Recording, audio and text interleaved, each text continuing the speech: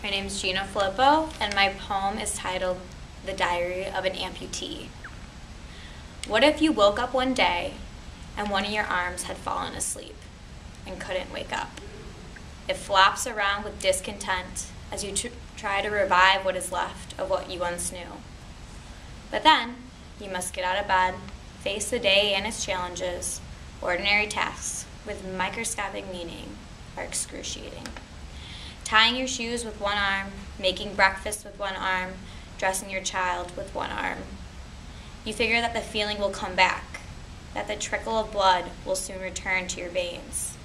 But it doesn't return the next day, or the next day, or next month, or next year.